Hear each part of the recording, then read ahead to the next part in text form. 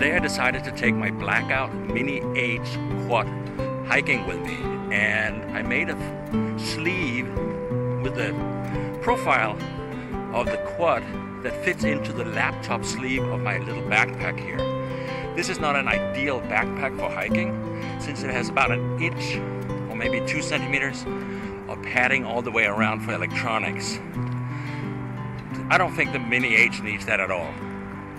However, in my backpack right now, I now have my Mini H, the radio to control it, the booster, my goggles, 10 batteries, tools, and some spare propellers. It's lovely being out of the office.